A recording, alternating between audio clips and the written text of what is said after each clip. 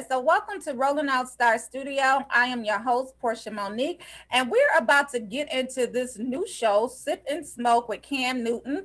Everybody knows you. You are arguably the most recognizable, one of the most recognizable names in the NFL, Heisman Trophy winner, number one overall draft pick out of Auburn University, NFL MVP award, one of the best NFL players for the ESPY Awards as well, entrepreneur, highly viewed show on BET. Welcome to the show, Cam Newton.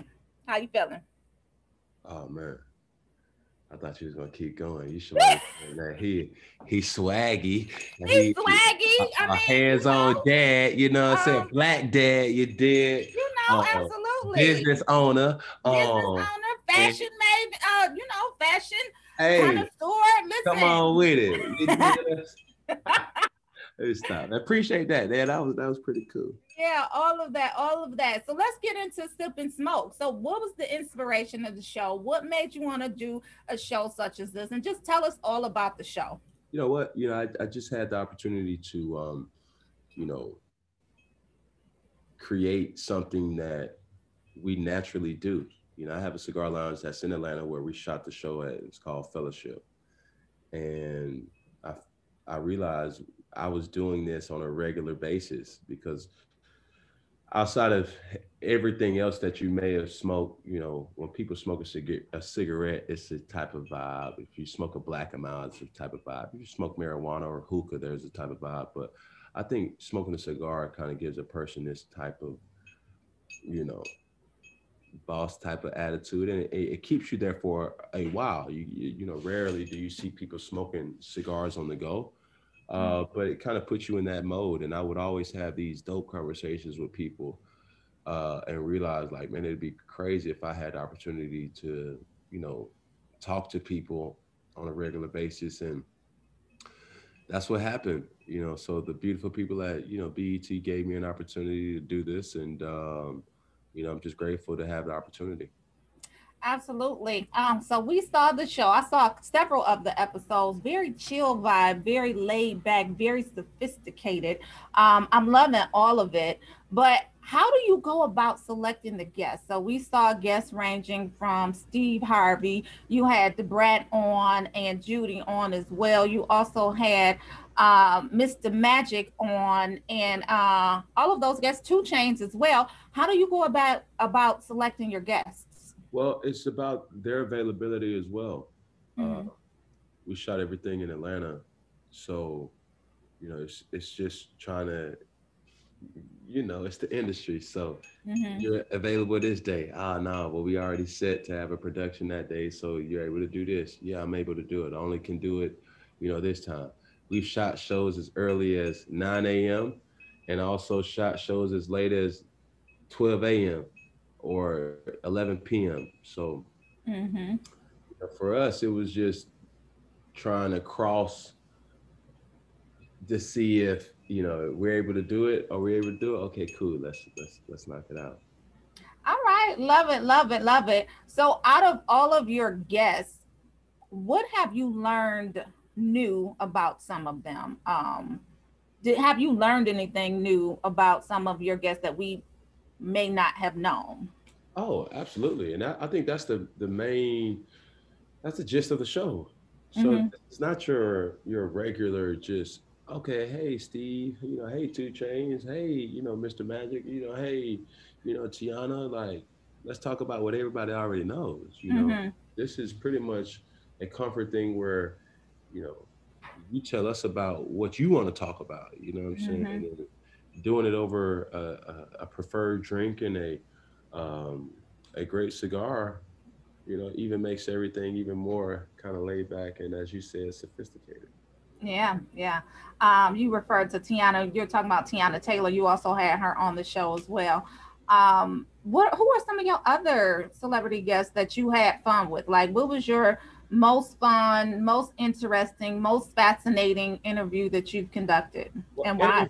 listen, I'm not just saying this just because I'm trying to sell a show, but I am trying to sell a show. Uh, Man, we had David Banner. David Banner was pretty cool. He was as out of the box as I would have ever imagined him to be. and not kind of wild. I'm saying smart. I'm Intelligent. saying he's aware, and every guest you find out certain things, and it forces me, to kind of do my research on. Oh man, I didn't know he did that. Oh, I didn't know he, is doing this. Oh, I didn't know he was big into that. Mm-hmm. And they expand on it, and for the most part, every person tells me something that I didn't know because I genuinely want to know. And Yeah. one of the main things that, as I keep, building off of this show, I always kind of said to myself, like, I don't need it. You know what I'm saying? This is a passion of mine, you know what I'm saying? And I know where they're coming from. So I don't need to probe and make them uncomfortable because I just want them to be themselves. The only thing that I wish moving forward is that I have a little bit more time Mm-hmm. and to take this probably to a long format, which allows me to do that. But yeah, the show is what it is, and I enjoyed every single moment about it. Yeah, yeah. Let's talk about the show set, Fellowship. So it's your own cigar lounge bar. It's set in Atlanta. Let's talk about the ambiance of it because I've never been. I'm in Detroit, so I'm based out of Detroit. But when I come down to Atlanta, I need to make sure that that's on my list of stops. But talk about Fellowship. Yeah, Fellowship is my baby. This is a restaurant where it's a cigar lounge for the grown, for the prominent man and female, um, for the businesswoman, for the businessman to socialize, to network over great drinks, unbelievable collection of cigars, but more importantly, of great food too. There's not a lot of places in the world, that you can really enjoy, whether it's from chicken wings to steak to salmon to, you know, great desserts, a full steakhouse menu, you know, Really? of course, like this is real food. I love it. This is not just finger food. This ain't just, Okay. you know, shrimp or something like that. We do that too. You Shrimp feel and me? Moscato. Nah, this ain't that. I This want some ain't that. Moscato. These are you brushing shoulders with like-minded people. Yeah, This yeah, ain't yeah. no couch standing on a This ain't person. no You sit ain't on the top on the back of the couch. I nah. just This don't ain't understand that. for the I life of spent me. too much Right. money. I spent too much money for this aesthetic, and you gonna respect it. I promise you that. Okay. Okay. The producer is saying that the food is actually good there, so that's what's up. I'm definitely gonna put that on my list of things to do when I get there. But let's talk about success. So you're successful in just about everything you put your hand in, right? So from football to entrepreneurship. If you've seen some of your shows on Sip and Smoke, definitely successful with this as well. Over 1 million views. It ain't even been out for a month, on several of your episodes. But I want to talk to you about success and how you define success. So, what does being a boss mean to you, and how do you define success? Doing it your way, Mm-hmm. like having an idea, having a dream, and you manifesting it to. So when it comes to fruition, a person may say, "Oh, that's yours." You see what I'm saying? Like that's you're not being nobody else but you. And Mm-hmm. people who know you, they know the same you. My son knows daddy to be this way. My mom knows her son to be this way. My Mm-hmm. my teammates know me as this way. My my friends know me as this, like I'm that same person. So if you're able to be true blue about who you are and you don't search for nobody else's validation outside of that person in the mirror and the man Mm-hmm. above, then that's what it's all about. That's what being a boss is. A boss is not being a copycat, it's being a Mm-hmm. trailblazer. So Yeah. Yeah. I love that as well. And speaking of being a trailblazer, let's get into this fashion sense, okay? So, of course, you're known for your impactful fashion statements, celebrity trendsetter in your own right. Um, let's talk about it. How do you describe your sense of style? well, it's just me. You know, Okay. I always would say this. Um, I don't like going places and somebody got on what I got on. Mm-hmm. Like Mm-hmm. like you got the newest shoes on just because everybody it just came out. That's not cool to me. You Yeah. don't look nothing like but a bunch of mannequins. Mm-hmm. So for me, I feel like I will buy something just to sit on it for years and then Okay. wear it when I want to wear it. And now Mm-hmm. I'm on this deal where I'm only buying uh, I'm thrift store shopping. So Oh, I'm not buying high fashion. I don't need. I realize I've been doing it, you know, going on 4 months now, where I don't even see myself kind of going back. You know, yeah. I get gifts, Mm-hmm. but as far as labels and things like that, no, I Yeah. don't think you can show your creative side. And there's a difference between style and being able to dress. Right. Right. Right. Mm-hmm. I mean, everybody who got money, they can just buy the mannequin, and that's not considered style.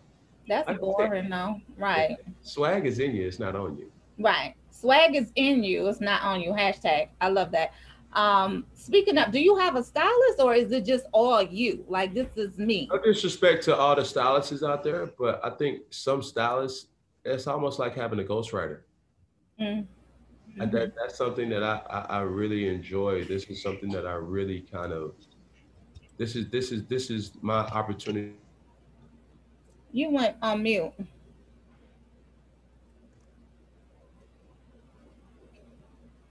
Okay, go ahead. Your you know opportunity. yeah, this is the opportunity for me to debrief. This is the opportunity where I can draw inspiration and creativity. Mm-hmm. And I'm all about self-expression without even opening my mouth. So Yeah. if I walk into a room and you see that, I have a cherry red outfit on, like you already know what type of, time I'm on. If I walk Mm-hmm. into a room and I got on all black, then you know what type of time I'm on too. You know what I'm Yeah. saying? And I Yeah. may not speak to you or have the opportunity to speak to you, but you will notice, you know, my presence. Okay. Virgil Abloh or Rihanna, if you could do a fashion collaboration and or a partnership with them, who would you select and why? Um, I do Rihanna. All right. We love Riri. Riri is definitely she's original, she's gonna be herself and she's unapologetic about who she is. So No. definitely love her But fashion. I do Rihanna just because I draw more inspiration and I'm as straight as they come. But Mm-hmm. I draw a lot of inspiration from women because Mm-hmm. women are detail centric, from the smallest of bandanas to, that's where I got a bambushka idea from seeing a woman. And I saw it and I was like, man, you know what? I need to rock that. And Mm-hmm. I remember going to a place to buy a scarf and I was like, hey, sweetheart, can you teach me how to do a bambushka? And she Okay. taught me, and then boom, there it Mm-hmm. goes. So when the person see me wearing a bambushka, it was inspired, Inspired. from a female that I saw. It was an old chick too, and she was swaggy as I don't know what. You know Okay. what I'm saying? Oh, It's all about tapping into your true self, yeah. and that's what I try to do. I love it, love it, love it. I want to pivot just a little bit. Let's get into Cam Newton, the TV personality. What have you learned about the process of TV, and how do you call your plays differently with TV than you do on the field? Well, it's a different aesthetic. It's a different kind of energy that goes about it. I think the more that you study and study up on a person who that you're going to talk to, the better off the interview is going to be. And Mm-hmm. I said this before, even though talking to Portia is pretty cool, Mm-hmm. uh, Portia didn't know what kind of cam she was going to get today. You know No. what I'm saying? So you, as the interviewer, you have to be able to find that happy medium. Mm-hmm. Is he going to be aggressive? Is he going to be flat? Is he going to be, the person that I'm used to seeing? Is he's going to be something that, did something personal just happen right before he came? That's what you have to kind of weave in and weave out. Mm-hmm. Um, so yeah, I mean, there's a big respect that goes to each and every person. Now, me being in this seat, um, but I still want to build on it. I Yeah. still want to create something that people can look back multiple years and say, oh man, that's still it's evergreen content, you know. And I never knew that then, but I know it now. Hmm.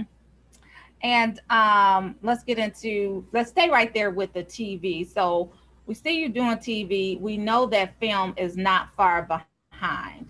So if you were to do a film with, say, like a Michael B. Jordan, what would you call it? Like, what type of film would you do with a Michael B. Jordan? You know what? I've been on camera for so long Hmm. that I think if I don't have to, I would love to direct something. Okay. Things.